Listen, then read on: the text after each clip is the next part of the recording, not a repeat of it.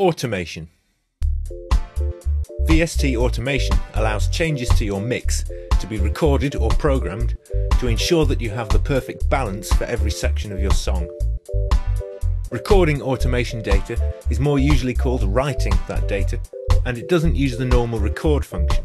Rather, you should enable the red Automation Write button by the transport section. While this is enabled, any changes you make to any filter parameters will be written as automation data. If the Automation Read button is enabled, those parameters will then follow the automation curve when you play back the edit. You can view the data you just created by dragging the little A symbol from the top right corner of a track lane and dropping it onto the filter you just automated. A list of parameters will appear, with active ones highlighted in a different colour. Whichever parameter you choose will then have its automation displayed on that track lane, superimposed on any clips. Alternatively, you can click the A symbol and view a list of all that track's parameters, or all active parameters. This data does not live on this track, however. It is tied to the filter it automates, rather than to any tracks or clips, and the data can be viewed on any track lane.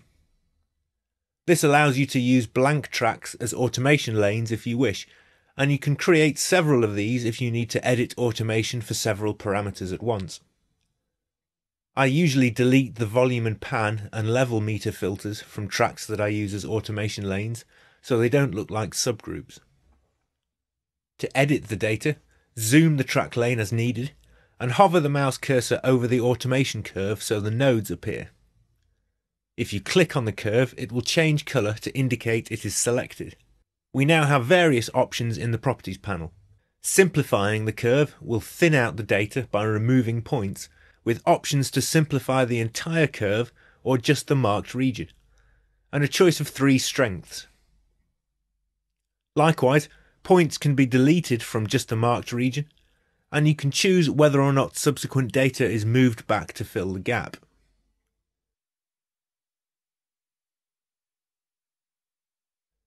If you delete all points from a curve, that parameter will no longer show as active in the list. Each point can be edited manually by left-clicking and dragging, or deleted by double-clicking. You can drag regions of the curve up or down, and if you double-click the curve, you will create a new node at that point. You can also displace the entire curve up or down by dragging in the Displace Curve field, or you can scale it with the Scale Curve field, and these can be applied to just the marked region using the button underneath. If you hold Ctrl while dragging a section of the curve between 2 points, extra points will be created automatically to form a step rather than a ramp. If you hold Ctrl and Shift while dragging a point, all subsequent points will move with it.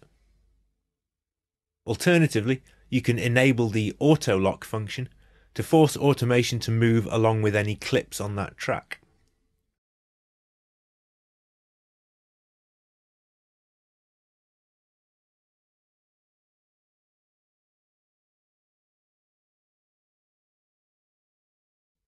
In between each pair of nodes is an extra curve node of a slightly different colour.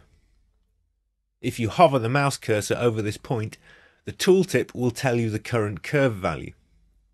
A curve value of 0 will result in a straight line between the 2 points, but you can drag this node up or down to create non-linear curves instead.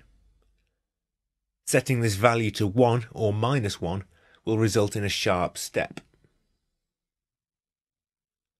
To copy automation data, position the markers around the desired section and press the Copy Marked Region to Clipboard button in the Properties panel. You can then either move the markers or position the cursor to define where the data will be pasted. Or you can select another automation parameter and paste the data onto that instead.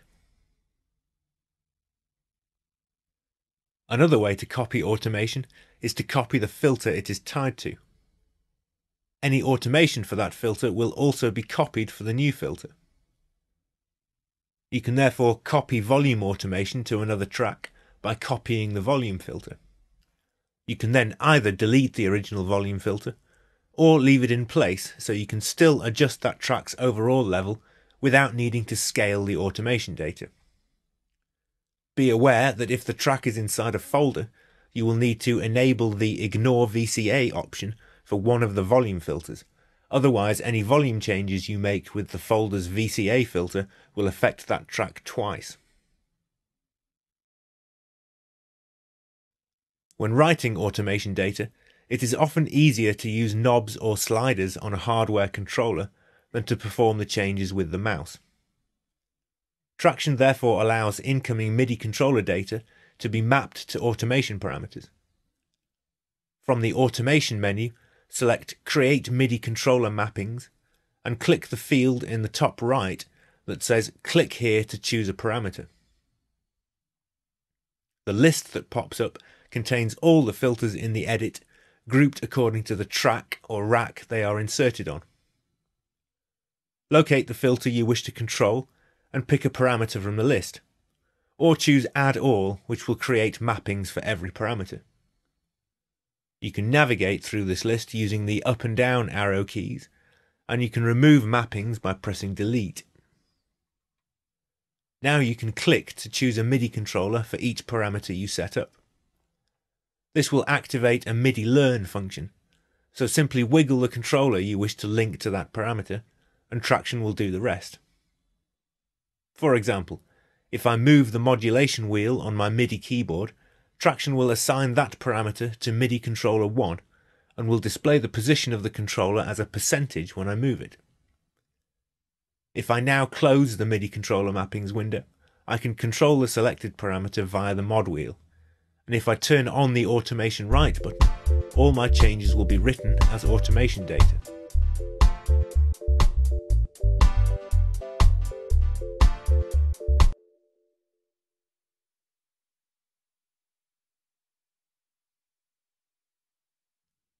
These controller mappings are stored with each edit.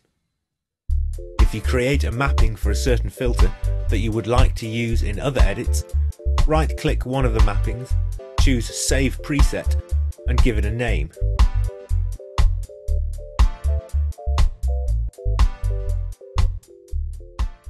Next time you need to use this mapping, you can right-click a destination, choose the preset, then tell Tracktion which filter to apply it to.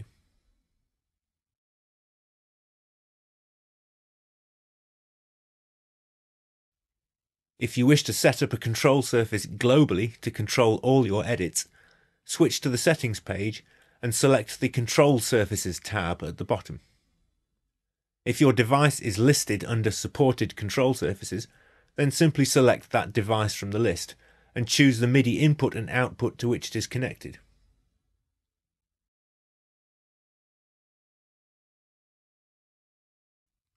If your device is not listed, you will need to create a custom mapping. Click the Add Custom Control Surface button and give your device a name. It will then appear in the list and you can assign it a MIDI input. Now you will need to press Edit Control Mappings to define what each control actually does. Again, you can click the controller list on the left to engage MIDI Learn and choose destinations from the list on the right. But now we have a much greater range of options, including transport and navigation controls, as well as all the mix parameters for up to 16 channels at a time. We also have switch fader bank options, which will allow you to control different groups of channels. For example, if you set up a controller to provide volume and pan controls for the first 8 channels, you can use the Switch Fader Bank Right 8 option to switch your control to channels 9 to 16 or 17 to 24, and use the Switch Fader Bank Left 8 option to switch back again.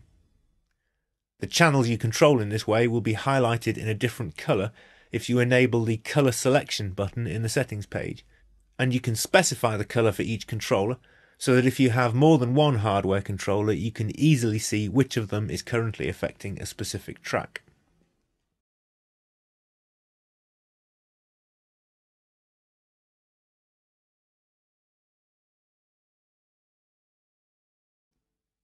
When you are happy with your mapping, you can export the settings as a track controller file via the Properties panel, so that it can be imported into other copies of Tracktion.